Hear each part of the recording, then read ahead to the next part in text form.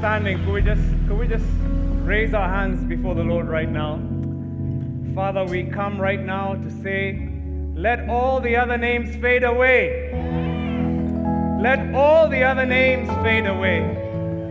Till there's only you in this building. Till there's only you. Lord, I love what that young lady from Karen said. I'm here to see Jesus. Lord, we're here to see Jesus. We don't want to see anything else. We don't want to hear anyone else. We want to see Jesus today. And so, Father God, strip away anything that would come in your way and help us to see you, Lord. Lord, many people have come from far, have left things, have sacrificed things to be here. I thank you that, Lord Jesus, they will find you. You've told us that we will seek you and we will find you when we seek you with all our hearts. And right now we are holding on to that promise. And we're saying, Lord, we want to see you. And so open the eyes of our hearts. Open us up. Do your surgery. Remove whatever you don't want. Put in whatever you need, Lord. Help us to see you. For we pray this in Jesus' mighty name, and God's people say, amen. Come on. Amen. You may have your... Amen. Wow. Let me see if this thing is okay. Can you hear me? Awesome. How many are ready for the best day of your life? Yeah. Oh, yeah. It is amazing. You know, I find it hard to out-hype God. Like, I can't say too much about God's power. I can't say too much about God's presence. I can't tell you God is going to do things you've never heard. I'm not sure this thing is... Can it handle? I think this thing can handle me. Give me a real mic if it can't handle me. PA guys.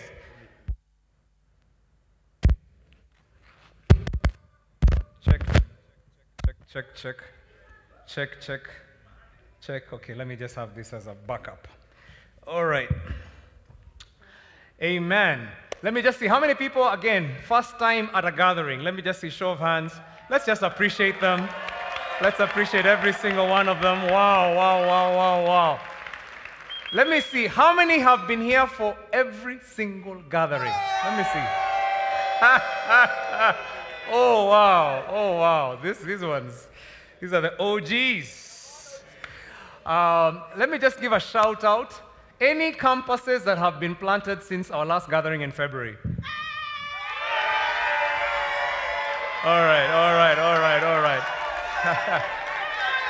Let me invite Pastor Nyamo. Just come up on stage, Pastor Nyamo.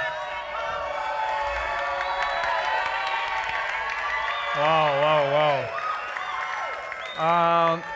I don't know why Pastor Baji is not on stage. I'm not sure. I don't know why he's not on stage. Huh? I'm not sure why he's not here. Is Pastor Irene here?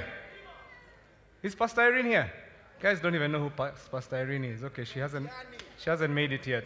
All right, okay. So, why aren't you shouting when I'm asking for campuses? Tell us about what's happening at Roca.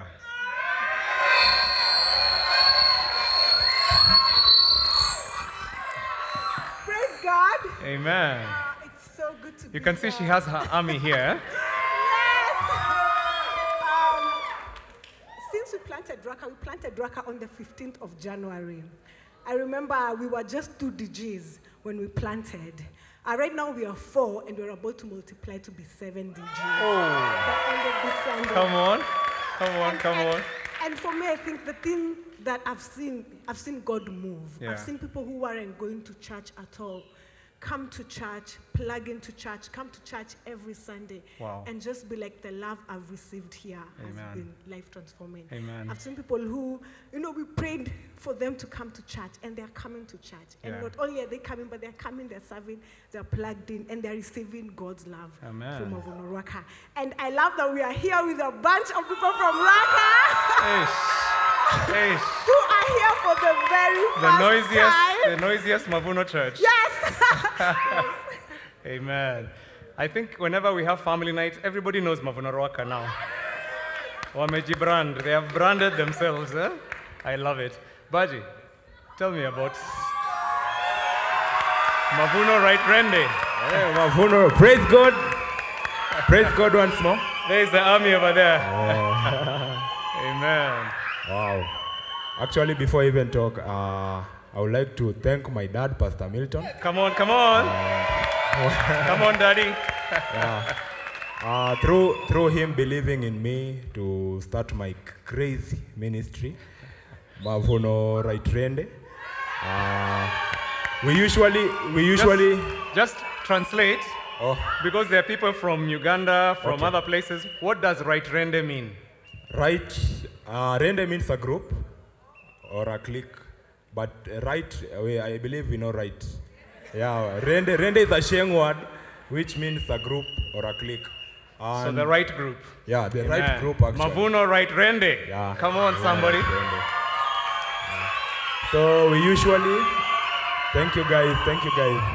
So we usually meet each and every Friday from 2 to 5:30. 2 to 5:30. Yeah, and we are 450 youth. Wow. By the way, I hear, okay. I've heard that your church is the only church that has no chairs. Exactly. 2.5 hours standing the whole time. Exactly. Until even the sermon they stand. Exactly. Guys, if you want to know church, Mavuno Right Rende, where do you guys meet? Each and every Friday. Where? At Mavuno Mashariki. So they meet at the Point Mall, where Mavuno Mashariki meets. That's where they are, until the Lord gives them their own land. Yeah. Amen. And you guys have produced, I know you've produced some music now. Yeah, actually we are working on an album. You're working on an album? Yeah. Is there a music video yet, or it's still on? Not yet. But the music is there. Yeah. So over break, we can hear some of your music. Exactly. Amen. Come on, let's appreciate Mavuno Roaka, Mavuno Right Rende. Let me ask pastors, Pastor Nyamu, Pastor Baji, just come, just stand over here. Let me ask us all to just stretch out our hands right now and just speak a blessing over these churches. Just speak a blessing. Raise your voice right now before the Lord and just declare blessings, declare establishment, declare that the Lord will be glorified in these churches, declare that they will multiply and that they will fill the earth and that the Father's glory would be seen, that these leaders will stand and lead many, that armies would arise around them. In Jesus' name, Father, we bless you, we honor you. Listen to our prayers on behalf of your children. We glorify you, you're worthy, Lord. Let your glory be seen. Let your power be known because of these churches. We love you, Lord, and we bless you. For we pray these things in Jesus' name, and God said, amen, amen, amen. Thank you so much. Amen, amen. Bless the Lord. Are you going to leave me with my backup? Just leave my backup here. I don't know if this one will manage me. You know, going off, huh? Let me use, I'm just going to use this, PA. All right.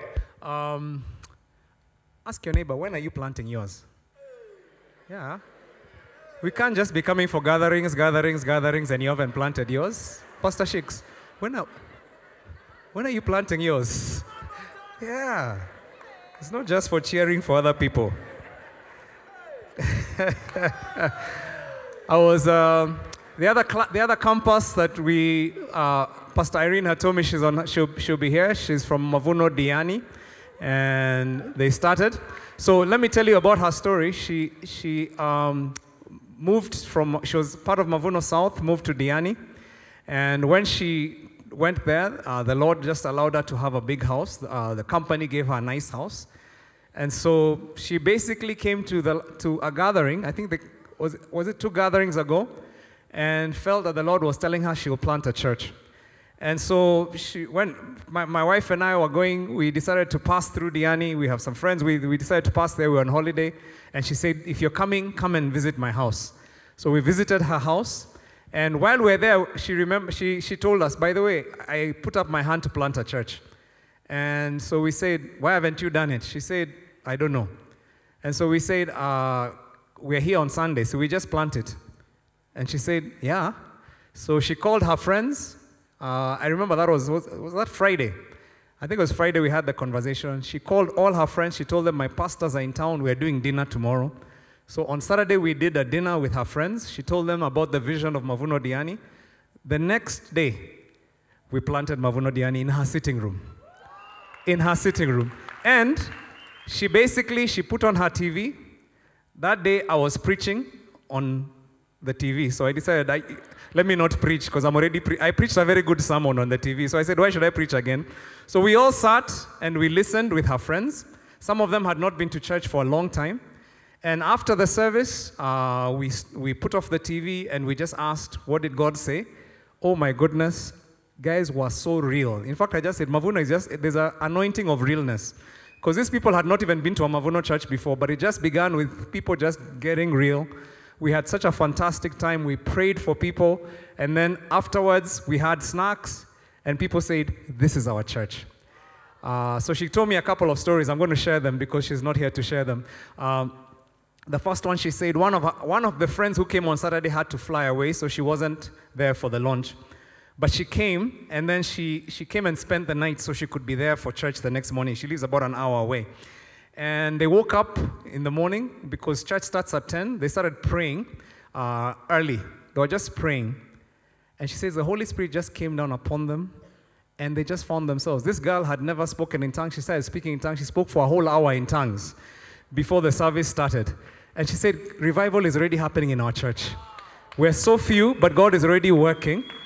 There's one person in their church who in fact, I remember being introduced to him. I'm even the one who invited him to come and attend, but he's her good friend. She had introduced me to him.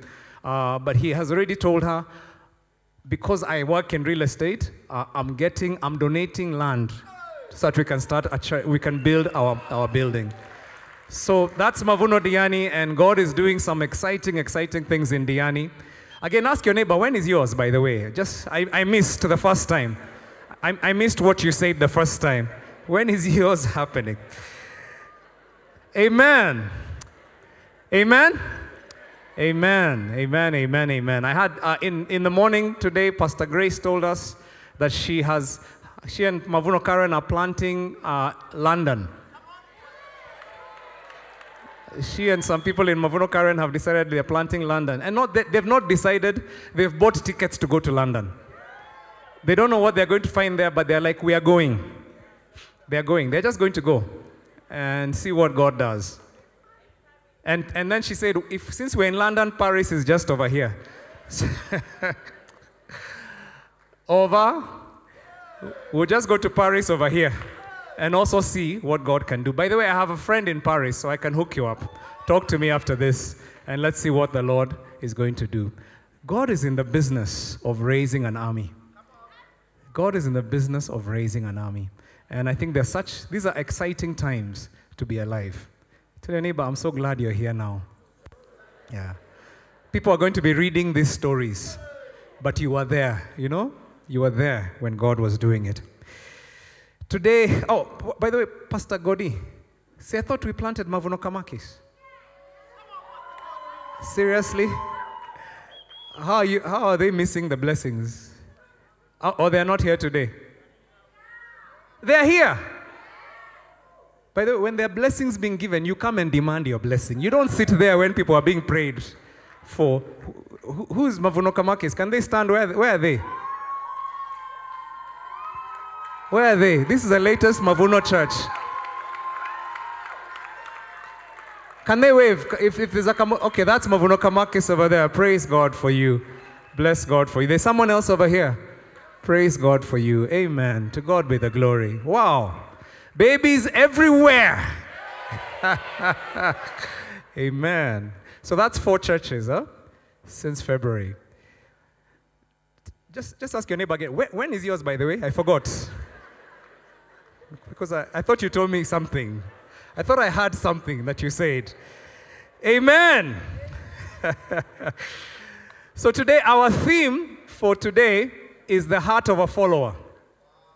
The heart of a follower. That's what we're going to be talking about the whole day today. And I really believe that the Holy Spirit has something He wants to deposit in us. I'm so glad you're here.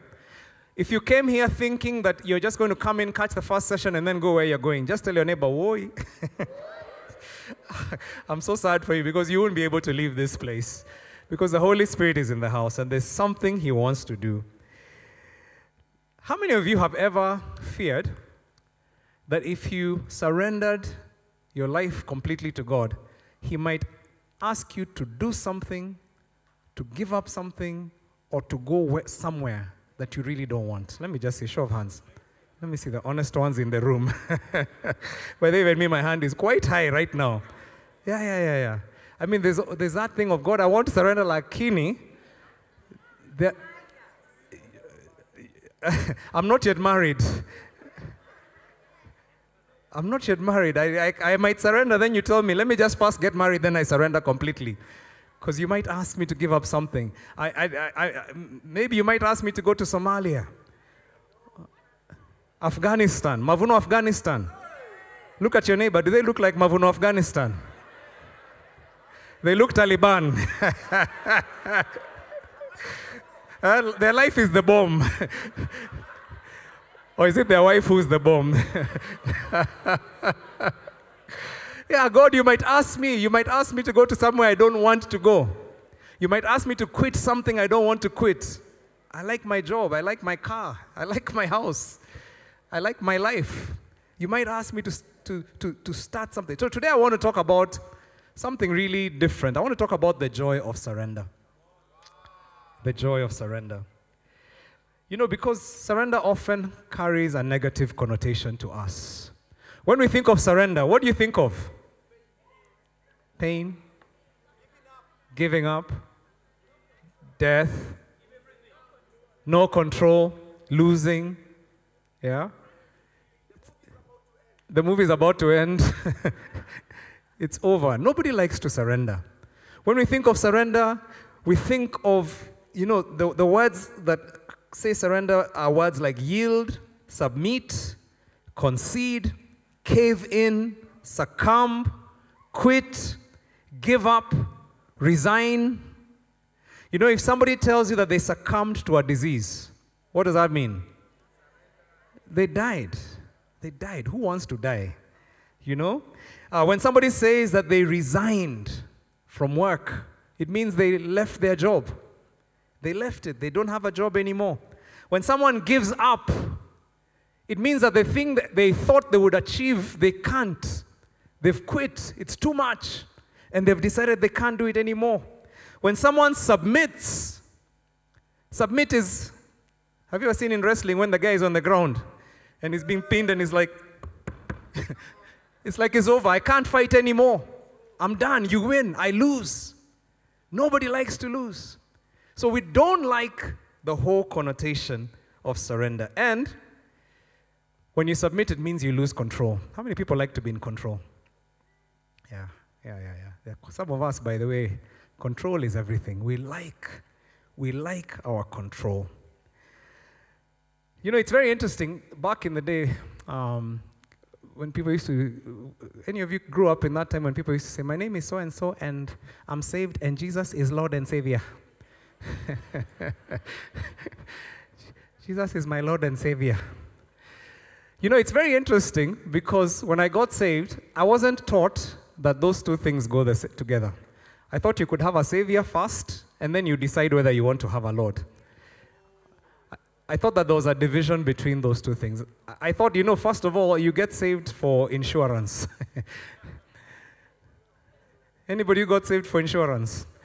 The preacher came and painted a good picture of hell and fire and pain and torture, demons everywhere. And when he was finished, he said, come and surrender. You came up to give your life to Jesus. You didn't want to go to hell. You wanted to be saved. And many of us, we got saved because we wanted a Savior. We wanted insurance.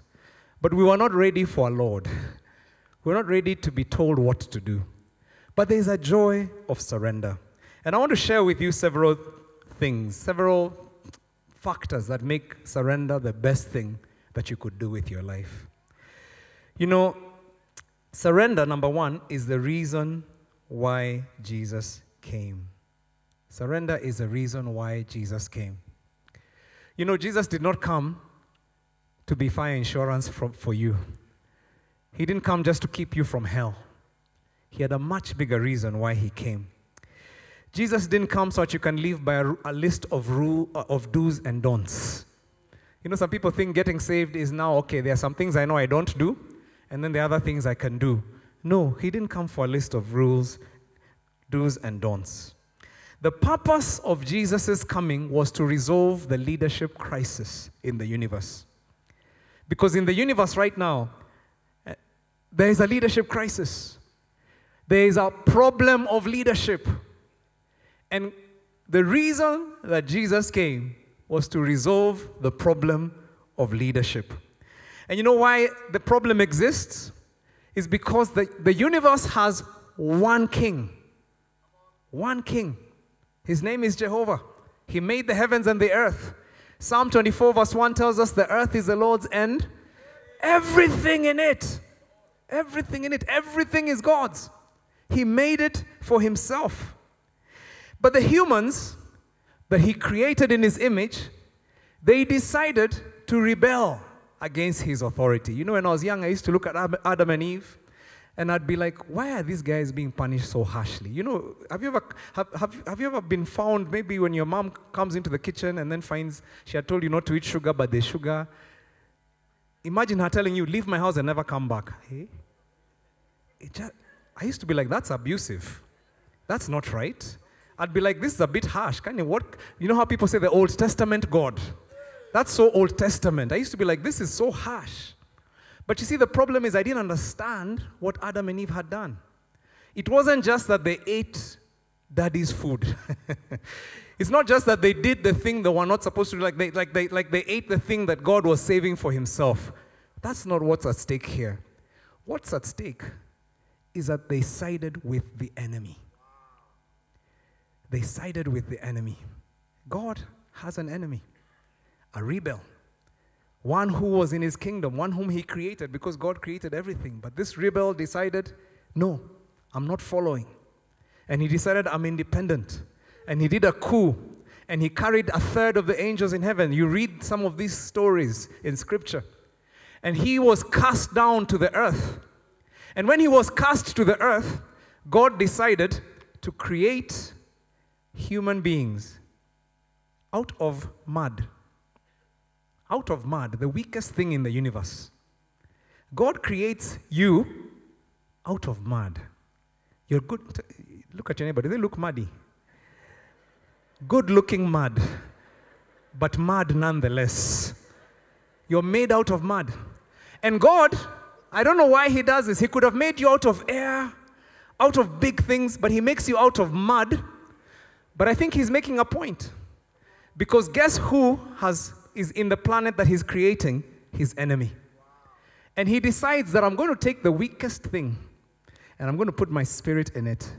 And I'm going to teach the principalities how to obey me through this weak thing. That was God's intention. That through you, a point would be made to all the powers and principalities. And so God puts you there. And guess what they do? The first action is that they choose to listen to the voice of God's enemy and to rebel against their king. And they had been given power over the universe. But they took that power and they decided to disobey God. And God, who is the rightful king, and there's only one king, he says, if you're going to side with the enemy, then you need to leave my presence. And that's what is happening there. It's not that they took an apple they shouldn't have taken. It's that they rebelled. Those are leadership crises. But God did not give, and you know what happened? When God chased them out, guess what happens? Because God is the source of life, when you cut yourself away from God, you experience death. And so if you've ever done Mrs., you read about the death. We talk about what happened to humans as a result of that rebellion. When we cut ourselves from God, first we experience physical death. Anybody experiencing pain or has experienced pain recently? Yeah, pain. That's physical death. Injuries, sicknesses, disabilities, deformities, infirmity. The infirmity of just old age, death. You are not created for those things. Those were not your portion, but they came from rebellion. The second thing is emotional death. Emotional death happened, which is why we suffer from negative emotions, fear, envy, shame, addictions, mental illness. Those things we were not created for, but they became our reality because of death, separation from the source of life. Relational death. Relationship death includes things like loneliness, broken friendships, ugly competitiveness, betrayal, divorce, injustice, oppression. This is not how we were created, but this is how humans are. This is how you have a politician stealing the water from a village. I mean, can you think about it? It's so inhuman that he can actually cause suffering for hundreds of thousands of people just so that he can have money in his bank account. That's brokenness. Humans were not created for that. That is the result of death, emotional death. Environmental death is another thing that happened. This is why we have things like climate change, droughts, earthquakes, natural disasters, tsunamis, all those things. That's not how the universe was created. But the universe is distorted because it is cut off from its God. And then the last one is spiritual death. Spiritual death means that we're separate from God for all eternity. This is what happened to human beings because of our rebellion. It's interesting because in spiritual death, you're going to find that desperate attempt to find God in all cultures in the world. All our cultures have desperate attempts to find God. All our cultures had a concept that something was missing. By the way, if you ask people, what's the difference between human beings and animals? Most people would tell you, oh, human beings are just a bit more intelligent. That they're on top of the food chain. This is why but otherwise, we're just animals. I say, if you're an animal, I'm not. I'm made in the image of God. There's no animal that is made in the image of God. And I'll tell you why that is such a big thing. You will never go to a forest somewhere and find an orangutan worshipping. Have you ever thought about that? It doesn't matter how intelligent the animals are. You will never see a shrine with gorillas worshipping. The one thing that distinguishes human beings from any other creature is that we are worshiping beings. And the reason we worship is because we realize it's not enough for me to have everything physical around me. There's something missing still.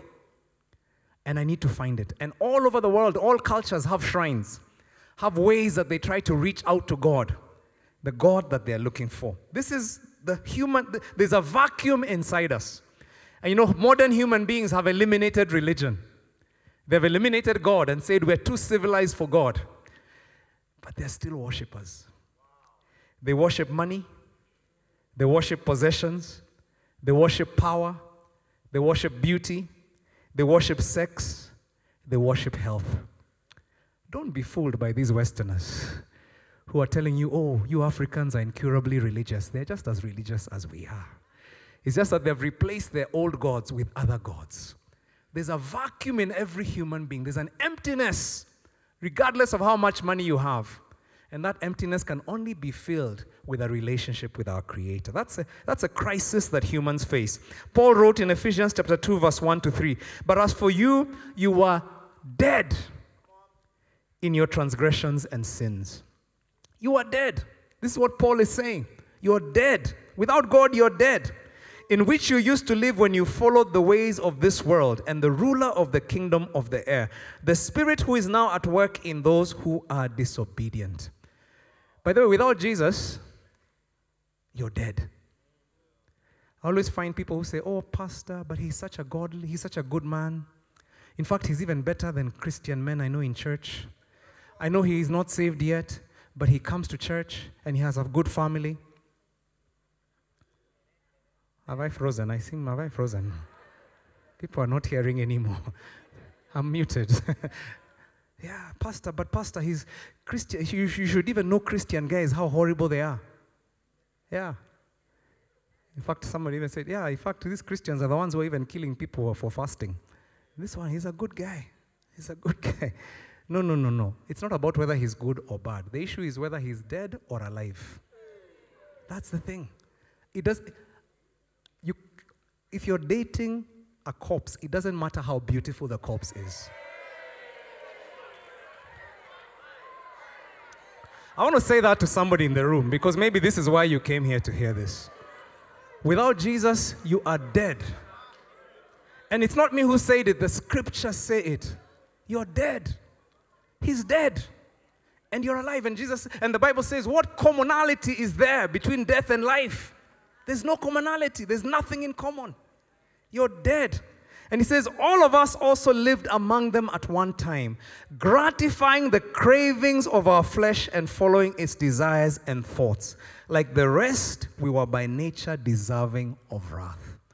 That's who we are without God, deserving of wrath. And it's not just humans that face this crisis, by the way, of rebellion.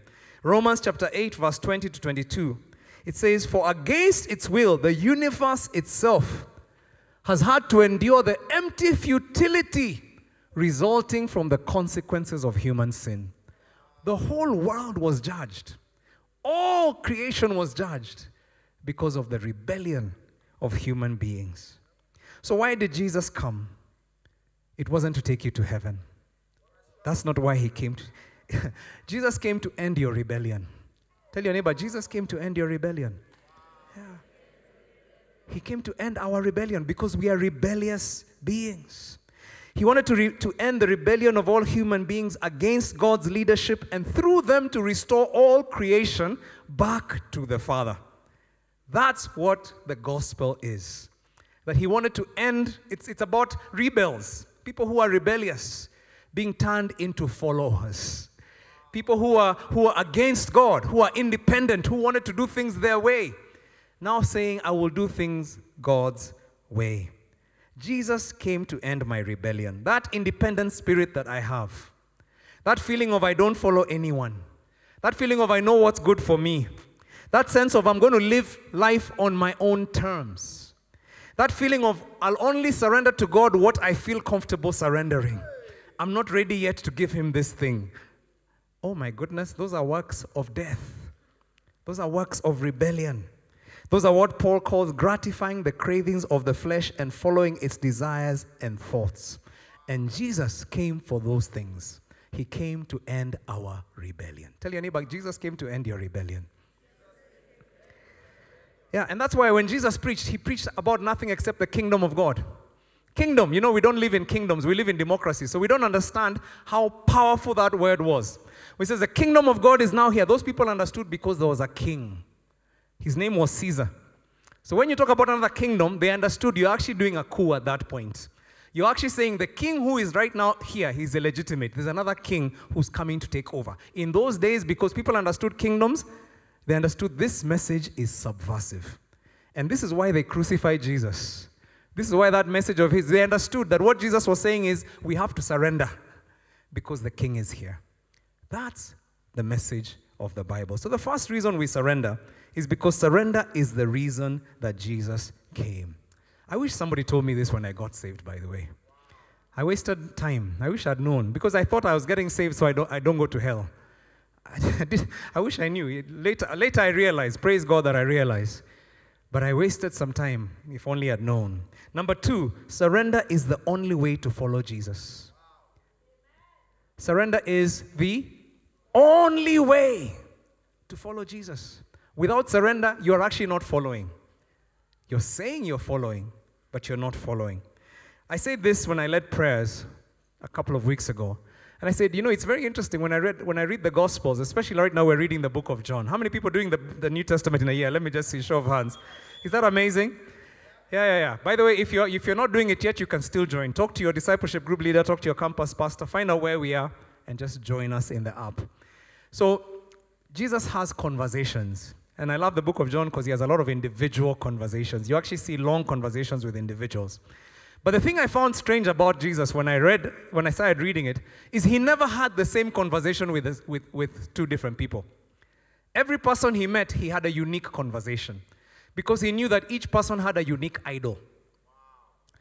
And Jesus never told them, oh, all you need to do is just believe in your heart that I'm God and just say, I surrender, I choose you, and I've come in and your life will be good and you can move and just do what you want to do. That's not what Jesus told them.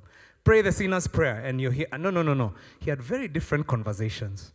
And when you talk about the rich young ruler in the book of Mark, chapter 10, it says that, it's Mark chapter 10, verse 21, looking at him, Jesus showed love to him. Have you ever seen that? Like this guy comes to Jesus. Jesus has spoken to many, many rich people before, shared the gospel with them, but this is the one person that he says this. And he says, looking at him, Jesus showed love to him. How did he show him love? He told him, one thing you lack. Go and sell all your possessions and give to the poor, and you will have treasure in heaven, and then come and follow me. Hey. Some of you are like, that's a kind of love I don't need. It sounds like toxic love. Go sell everything, and then come and follow me. And yet, the Bible is saying this is how Jesus is showing love to this man. Why is he showing him? Because he knows the idol is who? For this guy? Money. He knows that the one thing this guy has in his life that will stop him from following God, the thing that is causing him to be rebellious, the idol, is money. And Jesus tells him, with that money in your life, you cannot be my disciple. Eish. Nicodemus. Nicodemus is the only person that Jesus said, you must be born again. We use that phrase all the time, but it was only given to one person. And you read the scripture, John 3:3. Jesus responded to him and said, truly, truly. In other words, like hacky. Like for real. It's like I'm not just saying, now I want you to understand I'm saying. Like we're not in the, now we actually say, it's like I'm stating something you must catch. And he says, truly, truly I say to you, unless someone is born again, he cannot see the kingdom of God. There's nobody else that Jesus said that to. Why did he say that to Nicodemus? What was the idol in Nicodemus' life? He had a reputation as a teacher of the law. He was a guy who had been educated. He understood theology. He understood the law. And what Jesus was saying, that for him, coming into ending his rebellion, was giving up all his accomplishments, his reputation, his wisdom, and becoming like a little child. And coming and understanding again like a child. He's like, you feel you know too much. For you must become a child, enter your even him is like, how does a man enter his mother's stomach? He's like, he had never had anything like that. But Jesus is saying, unless you give up that thing that you think is so big, you cannot be my disciple. The Samaritan woman, John chapter 4, verse 16. It says, John 4:16, he said to her, can you see all these conversations are different, isn't it? He said to her, go call your husband and come here. Right? What? I mean, that like you're having a conversation, then go call your husband and come. But the Bible tells us very clearly that, at that point she says, I don't have a husband. She says, I know. In fact, you've had 5 men. And the one you're with right now is not even your husband. What was her idol? Relationships. Her idol was romantic relationships. She was in love with being in love. Do you know anyone who's in love with being in love? Do you know someone, by the way, who you've never known them without a relationship in their life? How's Rhoda? Hey, Rhoda, that was last year. And they leave this one, and within a week, they've already rebounded to the next one. Because it's not Rhoda they loved, it was love. The feeling of being in love. And, Paul and Rhoda, I'm so sorry. And Jesus hits at the spot and says, for you, the one thing that is your idol, that you have to surrender, the thing that is causing you to be a rebel against God, is that need for relationships. You're looking for love in all the wrong places. The thief at the cross, Luke chapter 23, verse 39. It says, one of the criminals hanging beside him scoffed. So, you're the Messiah, are you? Prove it by saving yourself and us too while you're at it. Honey, this guy has been nailed. He's hanging. He's suffocating. You're the Messiah.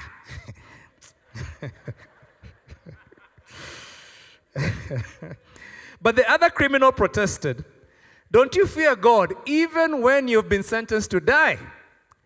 And he said, we deserve to die for our crimes, but this man has done nothing wrong. And then look at what Jesus says, verse 42. He says, then he said, Jesus, remember me when you come into your kingdom. He's still hanging there, suffocating. And Jesus replied, I assure you, today you will be with me in paradise.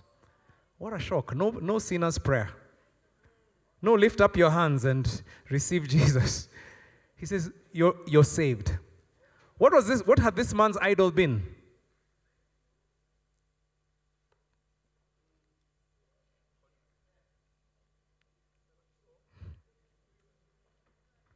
Believing in self. Tough guy. He is a rebel. He's a guy of the streets. He's a guy of the mtaa. He's a guy who has gettered everybody around. People fear him. He's this guy who never shows fear. He's a tough guy. But he says, hey, dude, don't you understand? This guy has done nothing wrong. He's the Lord. And Jesus says, because you've surrendered that idol, today you're with me in paradise. Are you seeing the power of surrender? He didn't even repent. He didn't even say, oh God, forgive me. No. No baptism. But he entered heaven. Let me give you one more. Zacchaeus, Luke chapter 19. Zacchaeus stood up and said to the Lord, look, Lord, here and now I give half of my possessions to the poor. And if I've cheated anyone out of anything, I will pay back 4 times the amount. Oh my goodness. Jesus said to him, today salvation has come to this house because this man too is a son of Abraham. But does this kind of mess up with our religious sensibilities? Like, this guy has not been baptized. He has not knelt down. The pastor has not laid hands on him. He has not said a sinner's prayer. But just from the moment of him saying that, because what was his idol?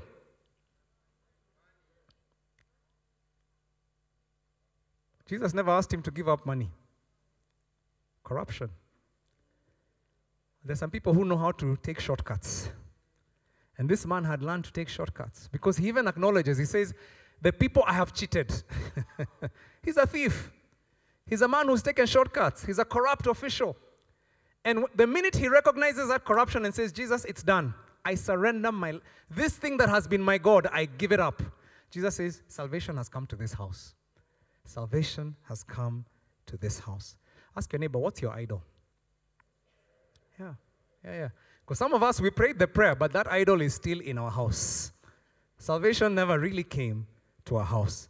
You see, we live in an age today where many people believe in Jesus, but they don't follow him.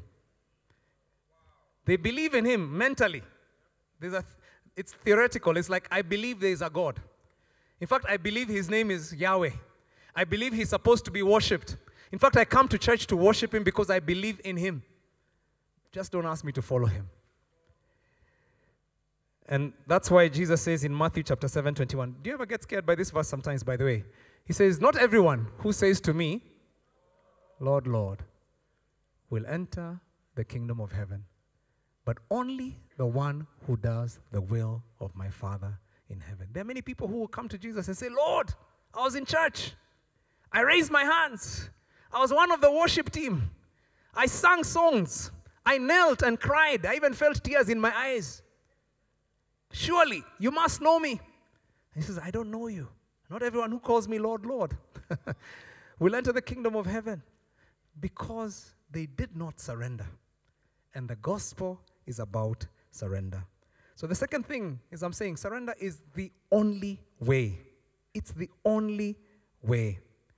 Luke chapter 14, verse 33, another interesting verse. He says, Luke 14, 33, he says, so therefore, any one of you who does not renounce.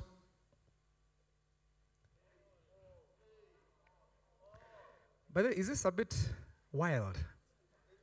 Like who does not renounce some of the things in his life? Does it say that? who does not renounce the things that they don't like, that they're not feeling. Does he say that? He says what? Does not renounce? Oh! It means you can't have anything. You can't own anything and be a follower of Jesus. He says you cannot, if you do not renounce all that you have, you cannot be my disciple. Ask your neighbor, are you his disciple? Yeah. And really the answer to that question is yes, I've renounced all. I don't own anything. It's his. It's the only way to follow Jesus. And if you're struggling to surrender, it's because nobody explained to you what salvation really meant. Nobody told you what it meant. Number 3, there is no such thing as a self-ruled person. There's no such thing as a self-ruled person. You know, we live under this illusion of control, of I'm in charge, of this is my life. We live under that illusion. But that's a lie. We're not in charge. None of us is in charge. None of us has any control of the fact that we are here. I love what Morton said when he was leading, and he said, he gave a Thanksgiving, which was a very unusual one. He said, we are here. Like, we've made it to the second gathering of 2023. And some of us cheered just because he said it with hype. But you know, it's true. It's by God's grace we're here. In the second gathering of 2023. We had no guarantee we'll be here. None of us has any guarantee we'll be here at Fearless Summit. None of us. It's by grace. It's a gift. We are not in control. There's an anthropologist called Ernest Baker. He was actually, my professor used to talk to him about him a lot. He wrote a book called The Denial of Death. The Denial of Death. And this book, basically, the premise of this book is all human cultures are built around trying to pretend and ignore the fact that people will die. All human cultures, by the way, we create all kinds of things to hide us from the fact that we will die. I mean, it's so funny whenever you talk to people about, that's in our culture, we don't talk about death much, do we? In fact, if you talk about death, they'll think, when you want me to die? As if my saying anything has anything to do with you dying. There's only one day that's appointed for you to die. And I'm not in control, and neither are you. When your time comes, you will go. But we've made this illusion that we're in control, that we're the ones who are in charge. James chapter 4, verse 7, it says, submit yourselves then to God. Resist the devil, and he will flee from you. You know, it's very interesting because this world is a contested space. It's a contested space. There's no leadership vacuum. If you're not under the leadership of Jesus Christ, you're under the leadership of the devil. And the only way to resist the devil is what? Submit yourselves to God. That's the only thing. Because there's no contested space. That illusion of I'm in charge just means I'm a servant of the devil.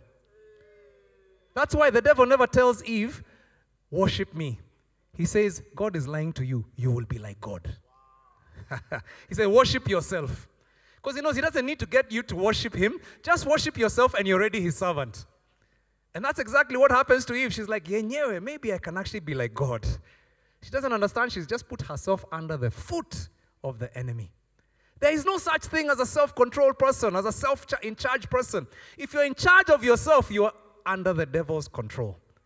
And the only way you'll ever be free of the devil's control in your life is what? Submit yourself to God.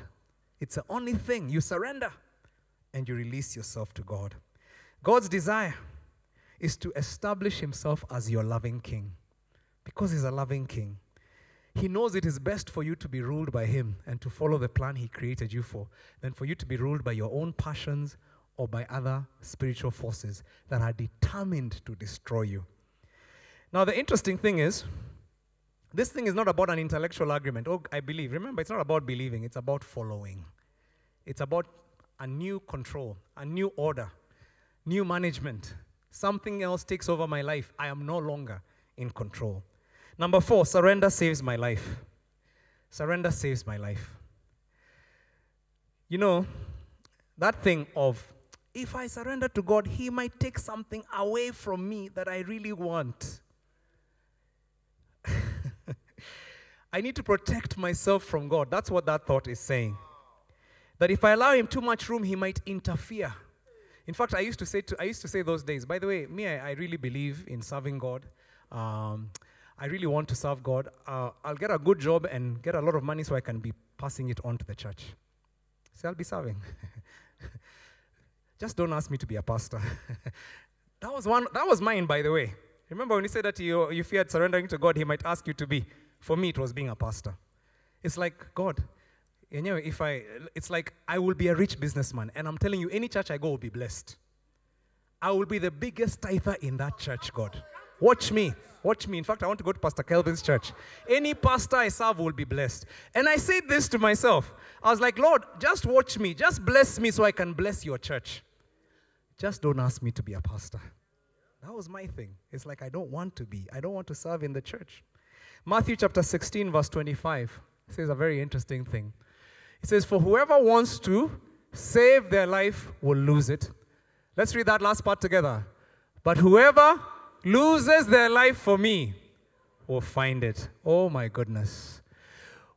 What good will it be for someone to gain the whole world and yet forfeit their soul? What can someone give in exchange for their soul? That's a very powerful image. Imagine a guy who has gained the whole world, a girl who's gained the whole world. What does that look like to you?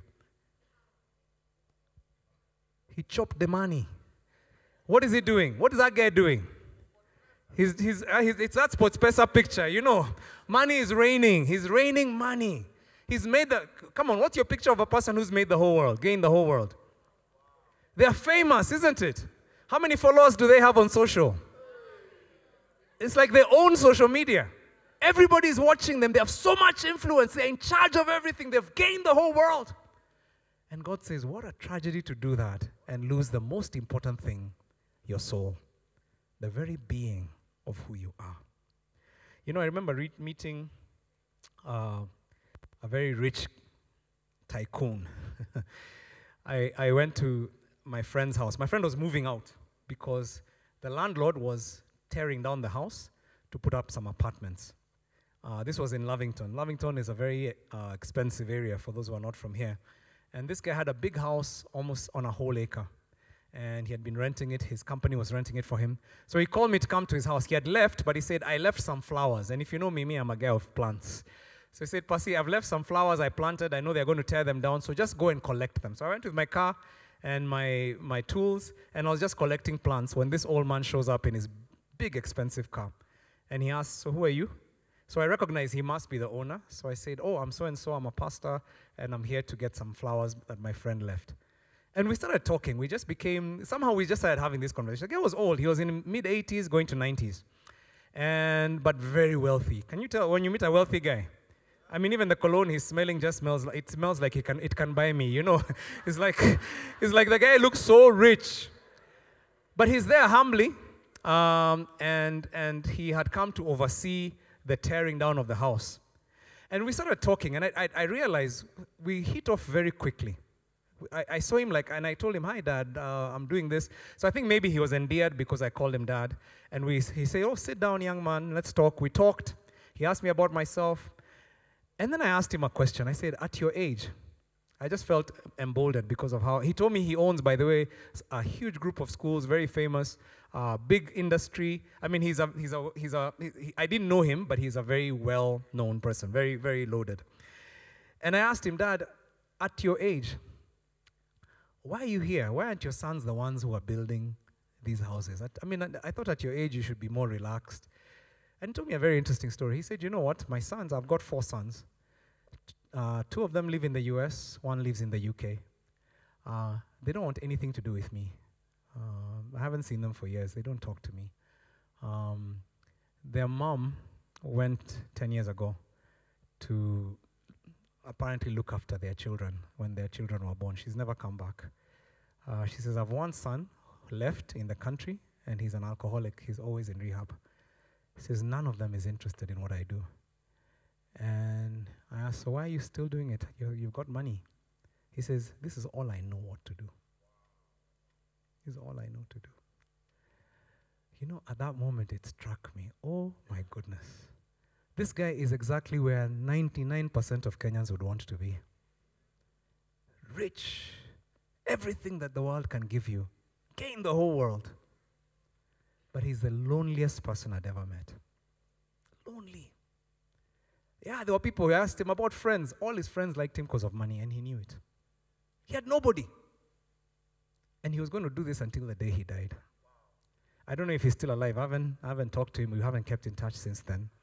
But the Bible says, whoever wishes to save his life will lose it. That's a man who had lost his life.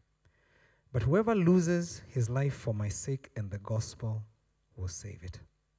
Investing your life for the sake of Jesus and for his gospel is the best thing you can ever do. Surrendering to God's plan for you is the best thing you can ever do. Number 5, surrender leads to true satisfaction. It leads to true satisfaction. You know, God is not that father that you feared. God is not that harsh father. God is not that boss that took advantage of you. God is not that harsh teacher that you knew. Because sometimes we get mixed up. The human models we have of fathers confuse our picture of God. And so we have this fearful picture of surrender. It's like, no, I never want to be in a place where I'm vulnerable to someone who can take advantage of me. Because we've seen people with power taking advantage of weak people. But Matthew chapter 11, verse 28 to 29 tells us something completely different. He says, come to me. This is what surrender is. Come to me, all you who are weary and burdened, and I will give you rest. Verse 29. Listen, take my yoke. Take my yoke just means let me take leadership over your life. Surrender your leadership to me. Take my leadership in your life. And he says, take my yoke upon you and learn from me, for I am gentle and humble in heart, and you will find rest for your soul. You find rest for your soul.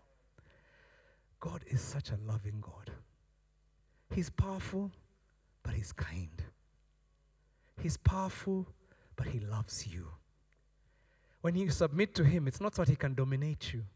It's that he can help you be everything he created you to be. That's who he is.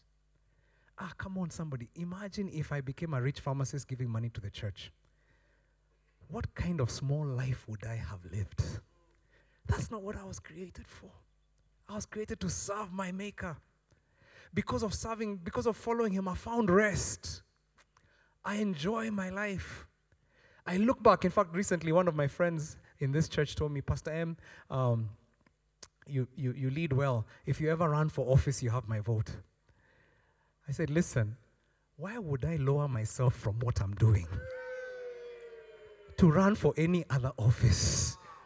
I'm serving the King of Kings. I live for him. I wouldn't leave what I'm doing. I love it. I'm doing what I was created for. It gives rest to my soul. Too many people are harassed in their soul. They're running after things that don't satisfy them. They're destroying their families in the process because they're so afraid of trusting God. They're so afraid of yielding and surrendering to his plan. And they believe that I have to look after myself. This is all I know. And they don't understand, my goodness, God is saying, come to me. You're weary. You're heavy laden. I will give you rest. I'll give you rest. You know, carrying the whole world on your shoulders is a lot of work. Hey, it's stressful. It is stressful. You know, it's interesting. I've preached things in this church. I've preached that the Bible's way is the best. And I've always said, you know, the Bible says the borrower is a slave. You know, there are many people who've heard me preach that many years. And yet, they don't believe me. Or rather, they don't believe the Bible. They still borrow. Tell your neighbor, why do you think they still borrow, by the way? I'd love to hear. Why do people still do it? Why do people still do it? Why do you think people still borrow, even though they've heard it preached from the pulpit, that that's not God's plan for them? That's not what God wants for them. Why do you think people still justify it, find ways to prove that, yeah, there must be, the Bible can't be really right, there must be good loans and not everything is bad? Why do you think people are so determined? Let me just see a few answers. Why? It's easier. Yeah, I feel like it's easier. If I wait, I have no guarantees. Gives me control. At least I know where the money is coming from and when it's coming. Other reasons? The what? They're afraid. Maybe I might trust God, He doesn't come through. Yeah. So let me just do what I know I have control over, huh? The opportunity might miss me. I could be here praying and people are buying the land. And the day I come, that land was already sold. In fact, the price is 5 times. It's like, this is too long. I have no guarantees with the long way. Why aren't you guys telling me why you borrow, by the way? Why are you telling me what other people do? This thing might take so long. I might be poor for too long. Me, I don't want to be poor for another 10 years. This thing might take too long. Yeah, just shout it out. Waiting. Waiting is hard. Oh, you guys don't look like you identify with that one. Waiting is hard. It's hard. Yes, God says I'd wait, but I'm like, I don't want to wait. Those who wait on the Lord, hey, waiting is hard. It's easier to sing about it than to do it, isn't it? Yeah. Social status. This is not the kind of person I am. I deserve to live in this kind of place. Everybody is doing it. Surely they can't all be wrong. By the way, that's the most foolish thinking you've ever heard of, huh? Have you ever seen guys crossing Thika Road sometimes? Like 10 guys all running. And it's like, as long as we're together, we can't be killed.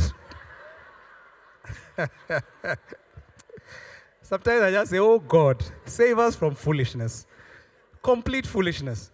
It's like that truck, it can't miss now. You're so many, it can't miss. It's the stupidest thing. All of us can't be wrong. We can't all die. What?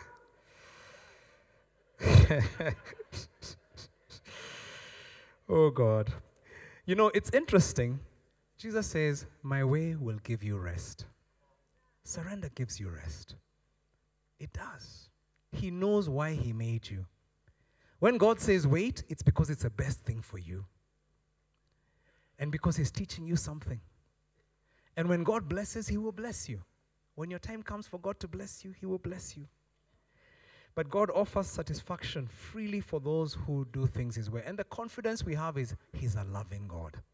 He's a loving God. Why is it the best thing for me to surrender to His will? Because He's a loving God.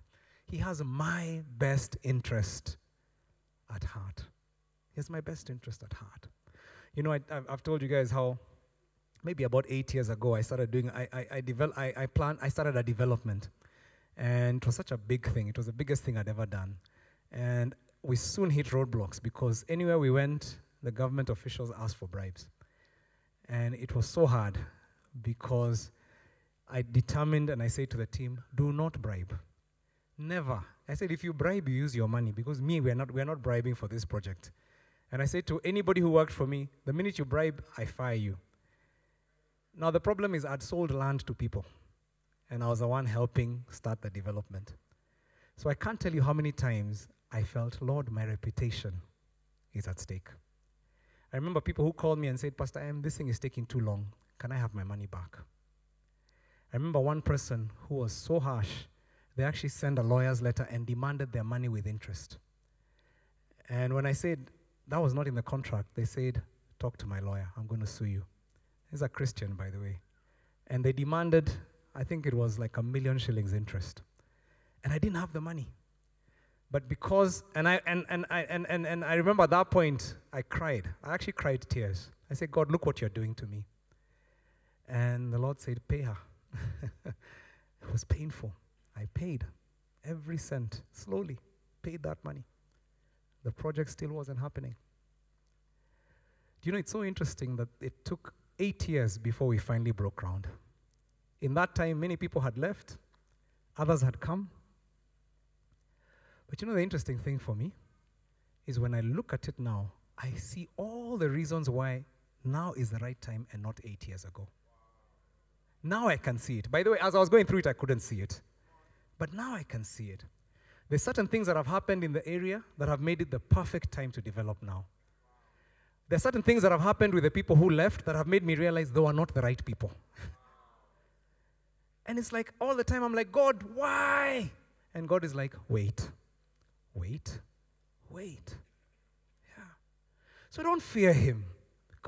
Don't fear that he has your worst in his heart. God has your best interest at heart. Let your fear, when it says fear the Lord, doesn't mean fear that he's going to take advantage of you.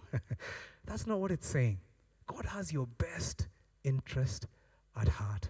And those who wait on the Lord shall renew their strength.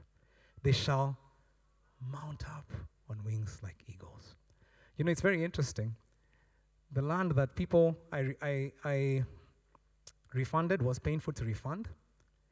Today I'm selling that land at 5 times what I was selling it at that time. Who knew that the waiting was how God was going to answer my prayer to give me resources? But here I was ready to take all kinds of shortcuts, saying, God, move. But I'm so grateful that I waited. And for some of you, God is saying, surrender. My way may look difficult, but it's the best thing you could ever do. Number 6, surrender brings reward now and in the future. Now and in the future. You know, God is the king who owns all resources. He's the one who knows why he made us. He knows what's best for us. When you know that, then you realize surrender is actually not a sacrifice. It's the best thing you could ever do. It's the best thing you could ever do. Yeah, it's the best thing. Surrendering is the best thing you could ever do. My goodness. I'm just thinking, you're going into business with Elon Musk. And then he says, everybody, I need $1 million shillings from you, and I'll put my $1 million. Will you look for $1 million to put in there? You will find that money. You might even take a loan if it was you. Pastor M said loans, no. This is Elon Musk. He's my partner. Listen, your partner is the King of Kings. He owns the cattle on 1,000 hills. He's incredible. He's all-powerful. It's interesting because Peter, at one point, they had sacrificed so much, they had surrendered so much. He was like, I don't see it. And in Mark chapter 10, verse 28, Peter said to Jesus, behold, behold, I like that word. Behold, we should start using that word again. Behold, I've left everything and followed you. Do you have that verse? Mark chapter 10, verse 28. Behold, we've left everything and followed you. He's telling Jesus, like, seriously, we've left everything. Do you understand? I left my business. Like, I left my father's business. I left my inheritance. I left everything that I'd been brought up for to follow you, Jesus. Do you understand how much I've given up? And Jesus says to him, verse 29. Let's go to the next one if you have it. Verse 29, after he said, come on, somebody, are you having a problem with your computer? Yes, Jesus replied. And I assure you that everyone who has given up, let's say it, house, or brothers, or sisters, or mother, or father, or children, or property, for my sake, and for the good news. Verse 30. This guy, I want you to know what Jesus is about to say. So, does Jesus sometimes ask us to give up all those things? Yes. But he says, we'll receive now in return 100 times as many houses, brothers, sisters, mothers, children, and property, along with persecution. There's that little part as well, eh? Yeah. Surrender has persecution to it. He's not hiding, it's not fine print. It's right there. He's saying it's not easy for you to surrender. You will get the persecution, but along that, look at what will come. And then he says, and the most important part, and in the world to come, that person will have eternal life. Houses. 100 times houses. Come on, somebody. What does that even mean? Brothers, sisters, mothers. Wow. Properties. Any Kikuyus in the house? Yeah, he's talking to you. Properties. Proti maguta. 100 times. Aish. Aish. Kamulu Joska. 100 by 100. Bypass coming here.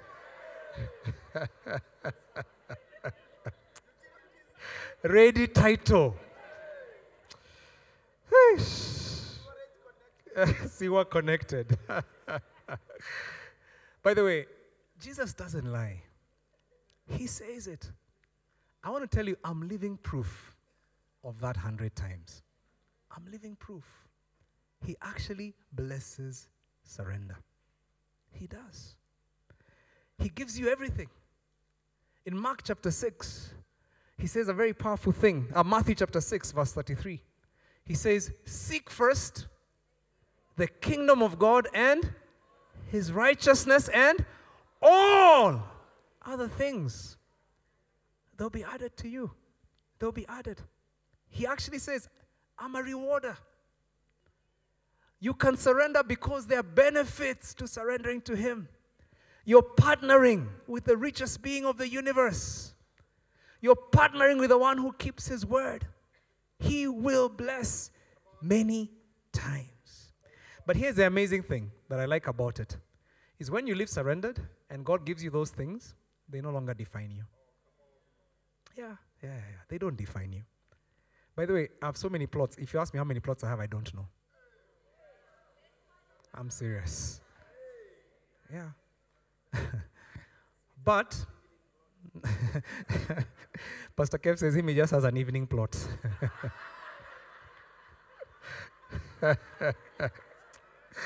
Ask your neighbor, what kind of plot do you have? Because some of you have a plot after this.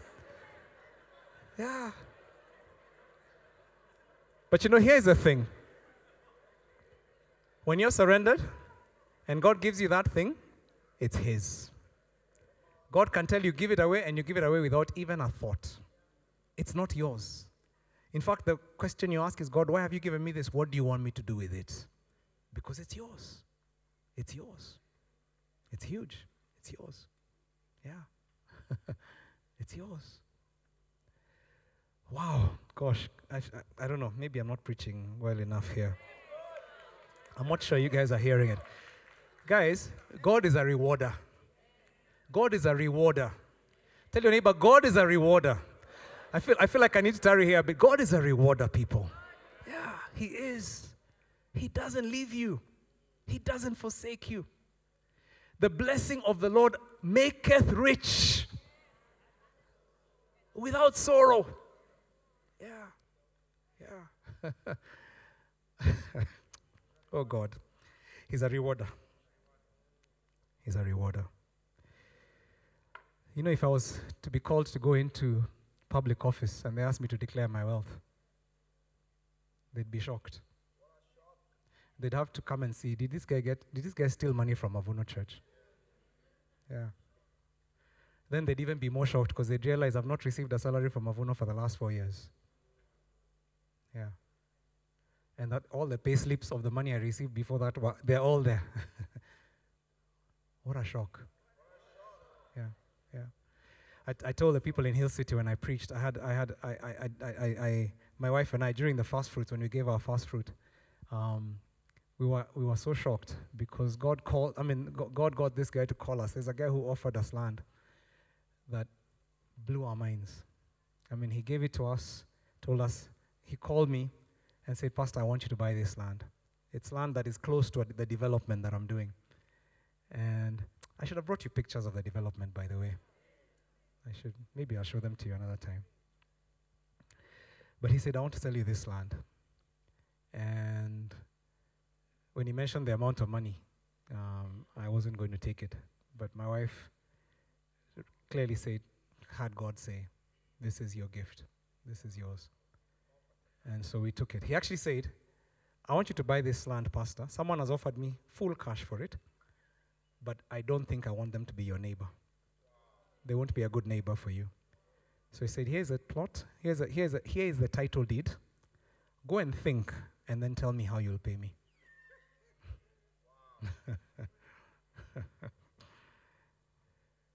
Yeah.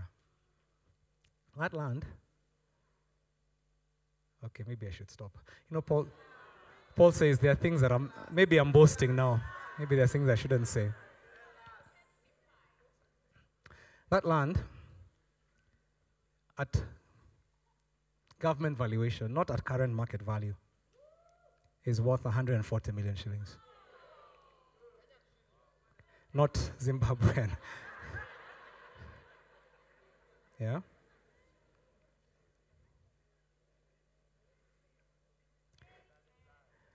This was in January, during the fast. Currently, what I owe is 18 million shillings. Yeah. And it's going to get paid in the next couple of months. Yeah.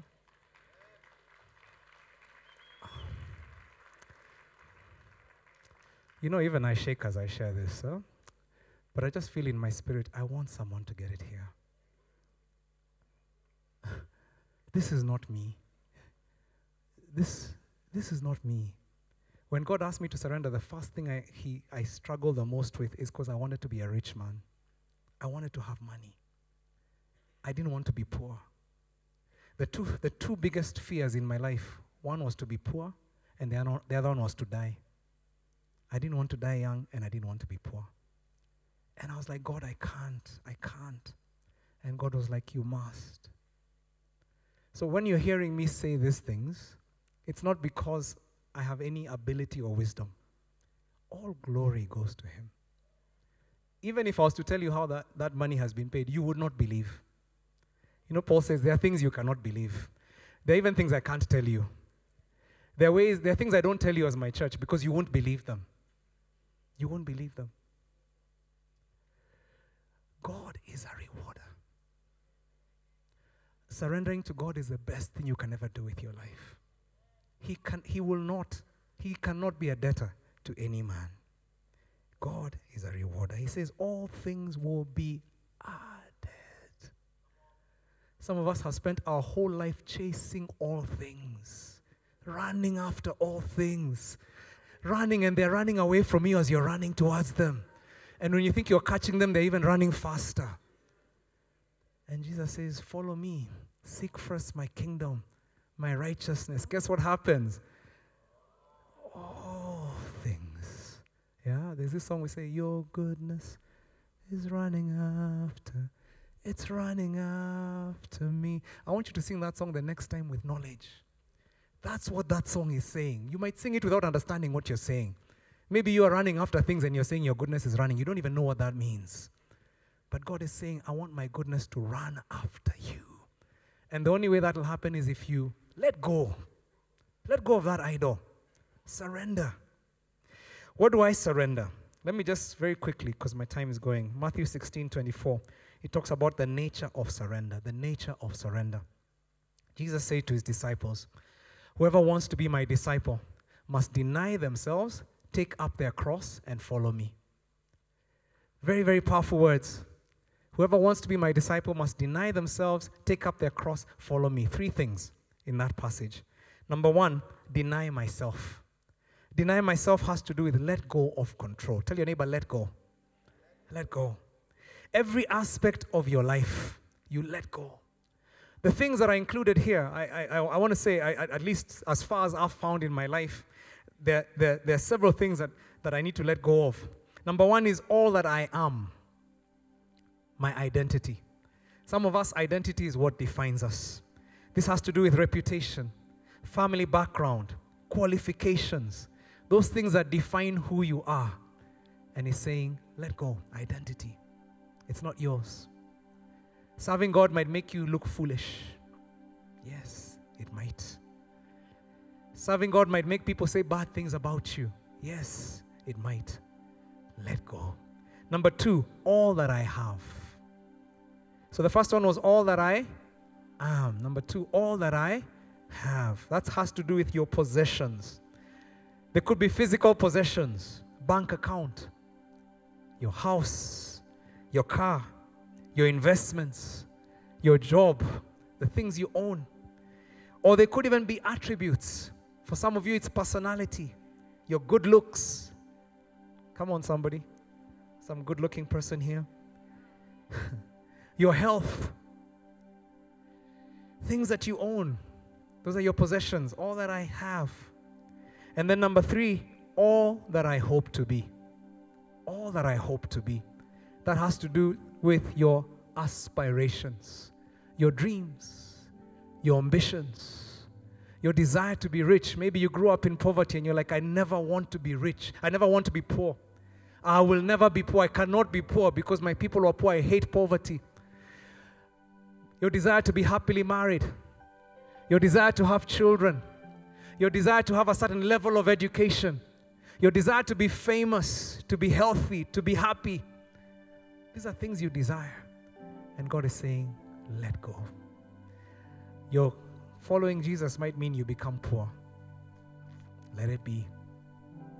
Lord, if following you means I'm poor, I will follow.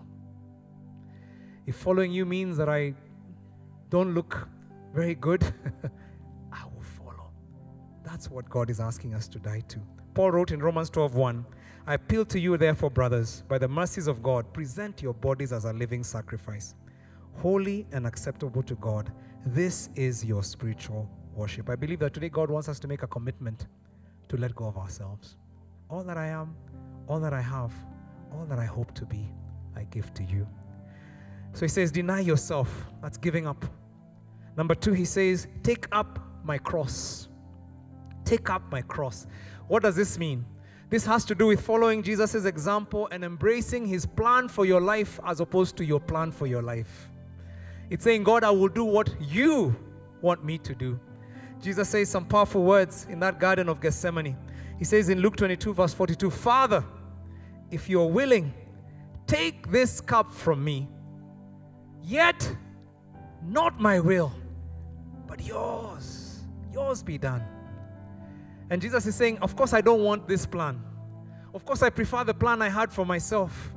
Of course this plan is going to lead me into a certain level of pain that I don't want. But Lord, I choose to take up your plan for me. Not my will, but yours. Maybe some of you are in that place where it's like, God, I want to succeed. I want to be this. I want to be known in my industry. Yet not my will, but yours be done. Lord, I've been in pain. I've been holding on and saying, Lord, you have to heal me. And Lord, I desire healing.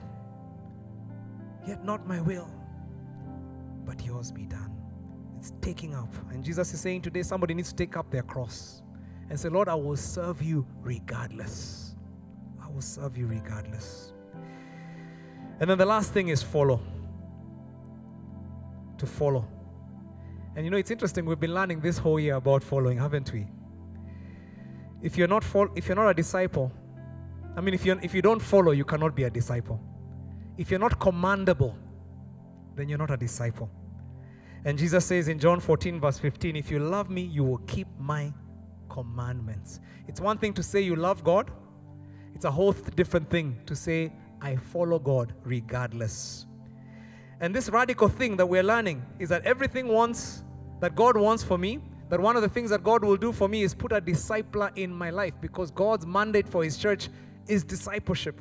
And Paul says in 1 Corinthians 11, follow my example as I follow the example of Christ. He's saying, if you want to follow Christ, if you want to be like Jesus, then follow me as I follow Jesus. Now, some of you would say, I'm not so sure about this following a human being thing. I'm not so sure about following particular human beings. Maybe some of you, it's particular human beings. I'd follow willingly if it was Jesus. Anybody ever thought like that? Yani, if Jesus was the one and he told me, follow me, even me, I'd follow. Yeah. Following Jesus, even me, I'd leave my boat. But how many know that even in Jesus' time, he told people follow and they didn't follow? Yeah. There are many people, the rich young ruler who was sad because he had too much to lose if he followed Jesus. So even in Jesus' time, people did not follow. Some of you might say, I would follow if it was Paul, the Apostle Paul himself. But how many people know that Paul was not accepted by all the people who encountered him? And people rejected him. In fact, the book of 2 Corinthians, you're going to read passages where he's trying to prove himself. He's saying, am I not as qualified as these other apostles? And he says, just because I support myself with the work of my hands, that's what he says. He says, just because I support myself and I don't ask you for money, now you're seeing me as nothing. And they used to insult Paul. They'd say, that guy is only loud through his letters. But he doesn't really, he talks loudly. He talks loudly when he writes. And you read the anguish in his letters, because even the people in his own churches wouldn't follow him. They wouldn't follow him. They rejected him because he wasn't trained as a speaker. He was not eloquent like others. He had to defend himself to the church. But I sense that in this season, God is saying, you cannot follow me if you will not follow the person I've put to lead you. Yeah. You can't.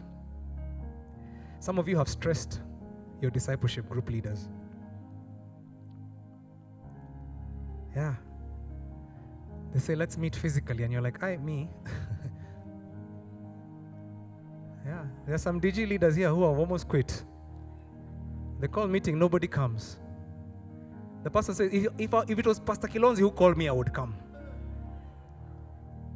Yeah. If he calls me, I'll come to his house. But to my DG leader's house, I'm busy. Do they know that I'm busy? On a Wednesday night, and they're asking me to show up. Yeah? If it was Pastor M, I'd come, but and you've just disregarded the authority that God has put in your life. And God is saying, you cannot be my disciple if you will not follow. If anyone would come after me, let him deny himself, take up his cross, and follow me. For whoever would save his life will lose it, but whoever loses his life for my sake will find it. Have you been trying to save your life? Have you been holding on, saying, God, I can't trust you? And God is saying, today I want you to obey. So God is asking us to do 3 things. Number 1, he wants us to put down. And I don't know if there's a piece of paper that you found when you came in. I'd ask them to do that. If not, you have a notebook. I'd like you to actually write. I'd like us to end with us actually doing an action. I sense that there's some things God wants you to put down. And even as I speak, there's some things very clearly that some of you know. God has told me to stop this. Either he's told you to stop it, or you know it's an idol in your life. If God was to ask you to stop that job, you wouldn't. You would really struggle. If God was to ask you to give up that house, you would really struggle. If God was to ask you to give up your family and go somewhere else, you would yeah. You'd say, get thee behind me, Satan. Yeah. What are those things that God is showing you already that he wants you to put down? And putting down doesn't mean you sell it. It just means you say to God, it is yours. It is yours. From today, it's not mine. Whatever you ask of this, it is yours. I want you to write at least 1 or 2 things that God is saying, put down. So right now, just write. Even as we're in this place, I believe it's a holy moment, and God wants us to surrender. Put it down. What is it that God says? Put it down. For me, it was my career, my plans to be a rich pharmacist. And God said, let it go. Let it go. Let it go. Some of you, it's a situation that you know you shouldn't be in, but you're in. And God is saying, surrender it. The way you're running that business, the way you're conducting that relationship, put it down. You're dishonoring me. Put it down. Just write it down. This is not something you're going to share with anybody. Just put it down. And then the second thing, God wants us to take up. There's some of you, you've heard God ask you to take up something. Some of you, God has asked you to lead at a certain level, to share at a certain level, to start a ministry in a different place. And you've heard it, but you've been praying about it. You've been postponing it. You've been delaying it. And God is saying it's time for you to just say, Lord, withholding nothing. It's yours. I will take up this thing. Your pastor has asked you to lead a discipleship group. Whatever it is that the Lord has been speaking to you about, you've been afraid. But God is saying, take it up. Write that thing and say, Lord, from today, I take this up. I will do it. I will not be afraid. I'll follow you. Or maybe I'll be afraid, but I'll still follow you. And then number 3 is follow. In what areas have you struggled to follow in this season? In what areas have you struggled to follow in this season?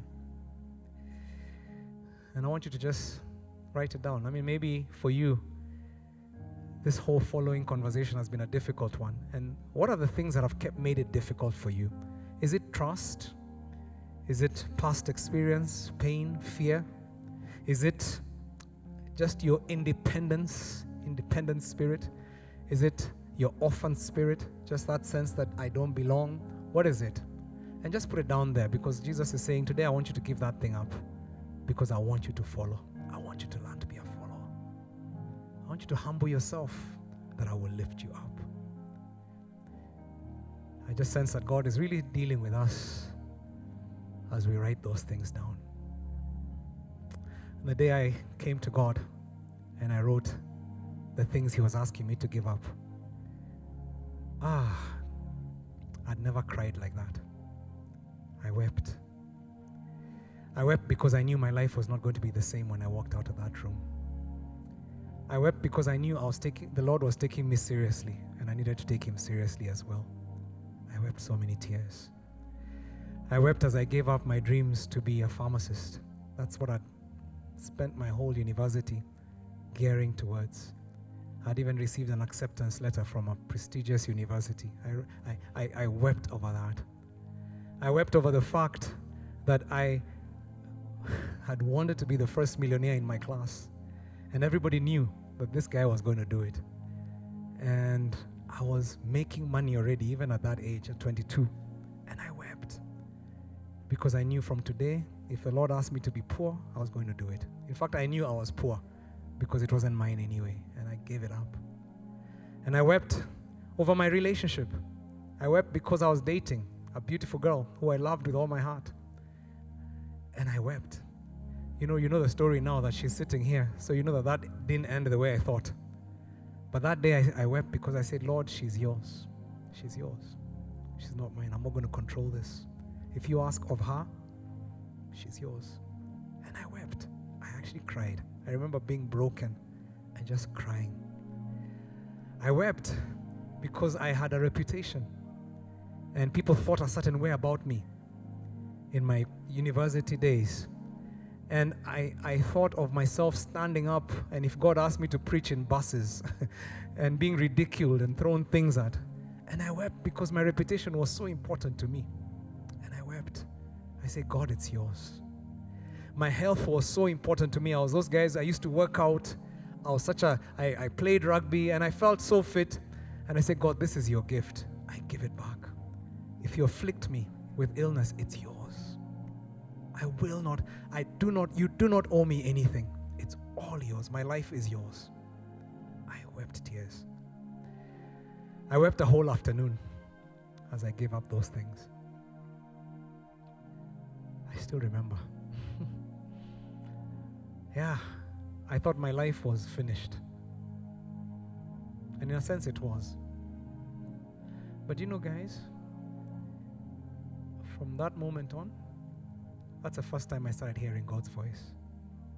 I'd never heard God's voice before. I used to wonder, how does God speak to people? But it's like God was just waiting for me to do this. Then He started speaking to me. You know what the first thing God ever told me was? He told me, you'll never be a rich pharmacist. What a shock.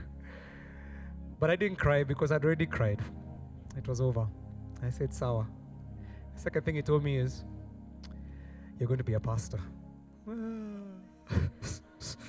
Sour. I didn't cry. I was like, done. I gave it up. Third thing He told me, I was 22, remember. He said, marry Carol. That was not in my plan. Like, we're dating, we're going to go to masters, Nini. By the time I'm 30, I have a nice car and a house to take her. It's like, marry Carol. I said, God, that can't be you. I was living in my father's house, and she was still in her father's house. God said, go and ask her father for her hand in marriage. After a long struggle, I finally said yes, and I went and asked. And the man was a skeptic, non-Christian, very skeptical about people who are thinking about ministry. Like, no, by that time I'd already said I'm going to be a pastor. And I said, Lord, if this man kicks me out, it's okay. So you sent me. To my shock, the man said, yes. He said, call your father. I think you'd be a good son-in-law. I went and told my dad. I thought my dad would laugh. I mean, imagine you're a 22-year-old in your house telling you he's getting married. My father said, you're a man of God. And if God has said it to you, let's do this. Do you know my wedding was free? The whole wedding was paid for. I didn't pay for a cent.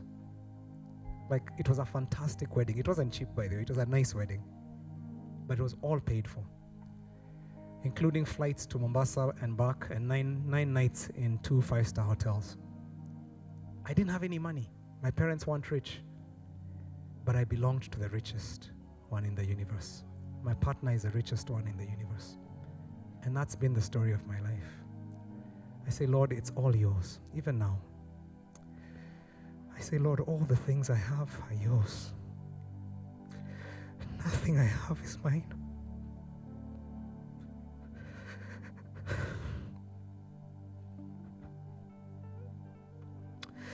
I surrendered it to you all those years ago. I own nothing. I own nothing. It's all yours. I'm the poorest man in this world because I own nothing, even the clothes on my back.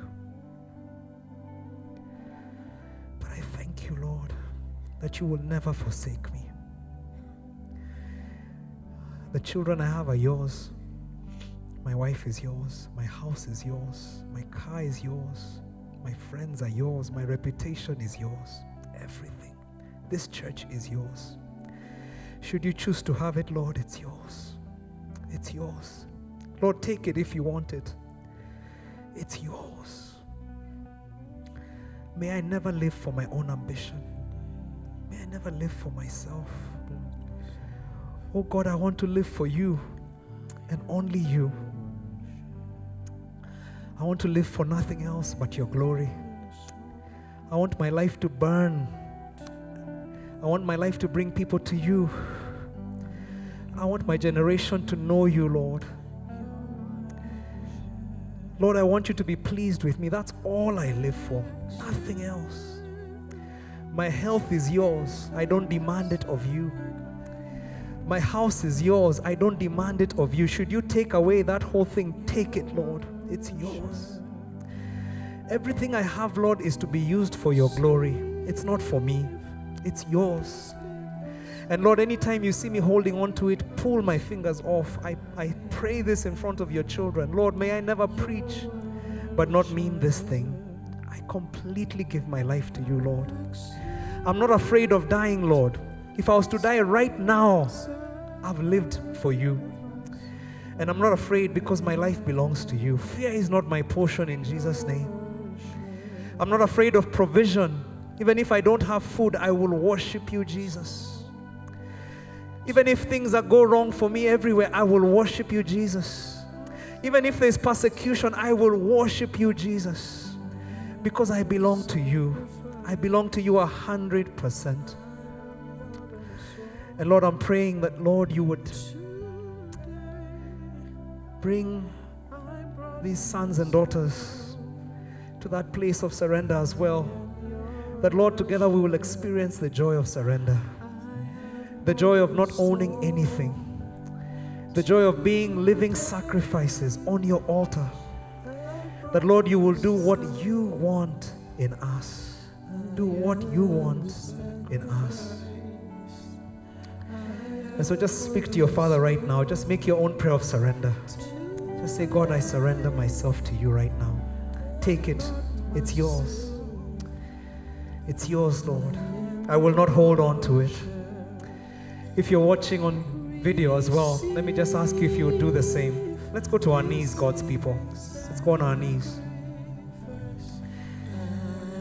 Just come before God right now and say, receive this sacrifice, Lord. My life belongs to you.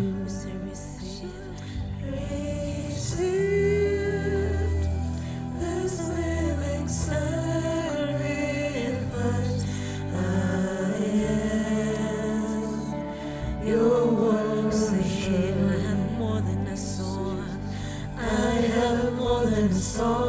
to your Father. Speak your surrender to Him right now. Whatever it is He's asked you to surrender, surrender it to Him right now. Say, it's yours, Lord.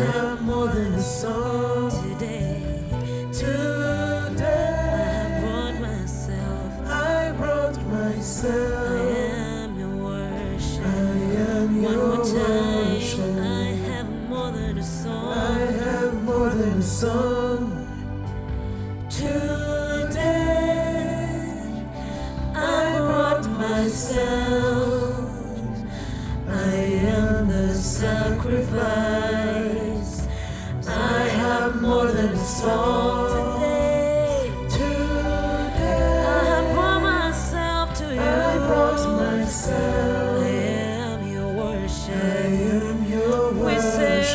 Let me just ask right now if we could take a moment and just say, Lord, I'm sorry.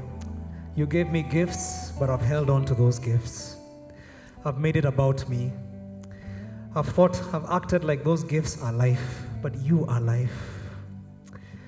I've made idols out of the gifts you've given me. I've held on to them and tried to protect them from you. Just cry out to God right now.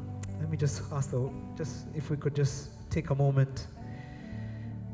Let's just cry out to God, even without a song right now. Just cry out to God, cry out to God, cry out to God. Say, God, forgive me. God, I surrender. Forgive me, Lord. Forgive me, Lord. Forgive me for trying to be in control. Forgive me, Jesus. Forgive me for being self-preoccupied, so that I don't even have space for my children. I don't have space for my family. I'm so preoccupied. I've held on to things I have no business holding on to. Just speak to your Father right now. Some of you right now, you're in a place of sin. You're in a place that is in defiance of God. And you're saying, God, forgive me. I've held on because I've been afraid.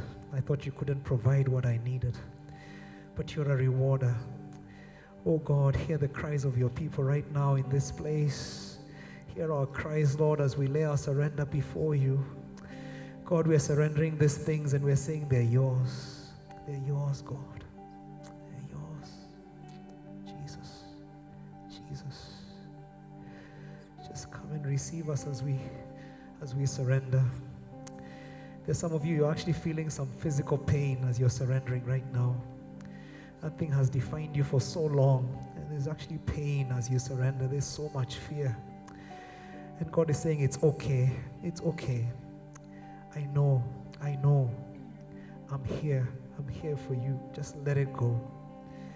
Some of you, the devil has held you in that situation for so long, but right now you're breaking loose, you're breaking out. God is breaking you out of that prison of idolatry. You will not be defined. Some of you, you're afraid because you know that after this, that something drastic is about to happen in your life.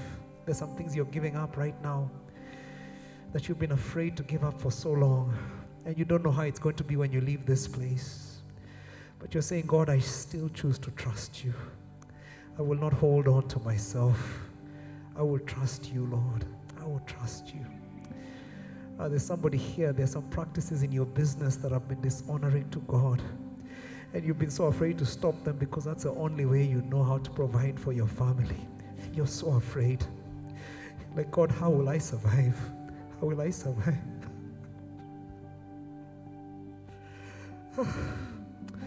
I just sense somebody's in so much pain right now and fear.